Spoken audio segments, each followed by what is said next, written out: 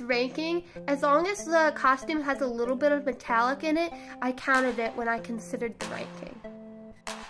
So number 5 on my list is Mad Max. Honestly, I think this dance is so underrated. I think it's really cool and it's very different from what the ALDC normally does. Number 4 is Abby's Angels. I really like this dance because it's very sassy and fun, but also mature. And one of my favorite YouTubers just happens to be named Abby's Angels. Number 3 is Ease On Down the Boulevard. And I really think this dance is really creative. And I enjoy seeing girls sing and play as different characters. Number 2 is Underdog, and it's one of my favorite Nia solos.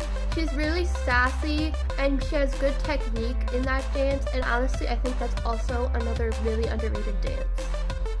Number 1 is Private Eyes. This has been one of my favorite group dances ever since I was a little girl, and I always thought it was so sassy, and I really miss that team that did that dance.